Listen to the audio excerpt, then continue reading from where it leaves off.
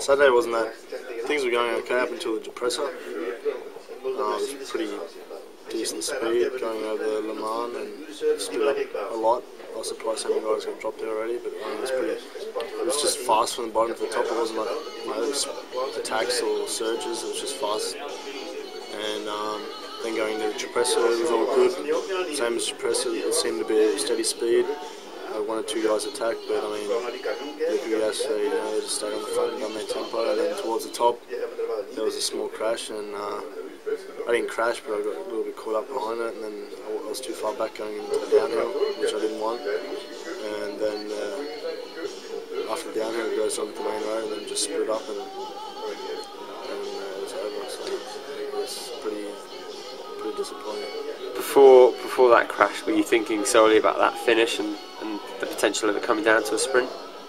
I was surprised that they didn't actually. I thought liquid gas were going to really light it up already on the depressor, but it was still fast, but it was pretty bunched together, you know, and that's why I wanted to relax at the back. I wanted to save every little bit of energy I could, and didn't want to really fight for the position, because as the last K of the depressor flattens out a bit, it's like only 1%, and then I was going to just pass there just to make it easier for me, because I knew I had to be in the front of the downhill, because that's very important, and it's my own fault. I stuffed it up, so I just really have to learn from that and make it better for the future. Sure. If it hadn't been for that hold up in the crash, do you think if it had come together, how do you think you would have done, or is it impossible to say?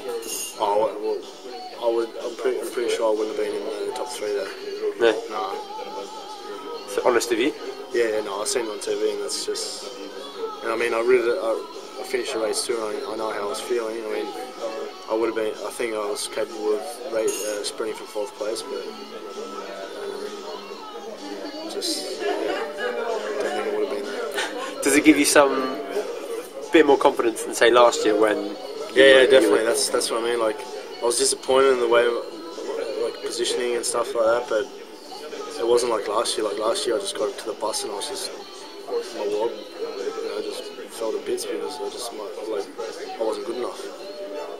But this year it's different. Like, even after the race, I didn't even feel like I did. Of course, you feel a little bit tired, but it's like not like I came into the bus and I'm like, fuck, this is the hardest race I've ever done.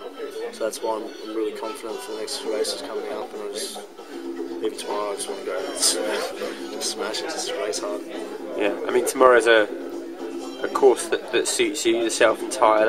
He was 3rd last year, I think. How's it going to work between you? It depends on what happens during the day, but I mean, if the groups go, I think we're going to have to maybe go with them, or we haven't had the tactic yet, or we're just going to try and keep it together and do the sprint for time. I'd say so, I'm not sure, but anything can happen. You know, the weather conditions are good, it's going to be warm, it's not wet, it's not really going to be that much wind, so it is looking like it could be a sprint. And what's your programme for the rest of for the next 2 or 3 weeks? Just tomorrow in Waregem, Haussler, and then Flanders-Roubaix. And out of all of those races, if you could pick one? Of course it'd be Flanders, but it's pretty hard this year, so Haussler is also a nice race, and I'd like to go. They're all good races, you know. They're all races that if you had a choice, I mean, if you could win them, you'd want to win all of them. But I think if I had the chance, it'd be Flanders.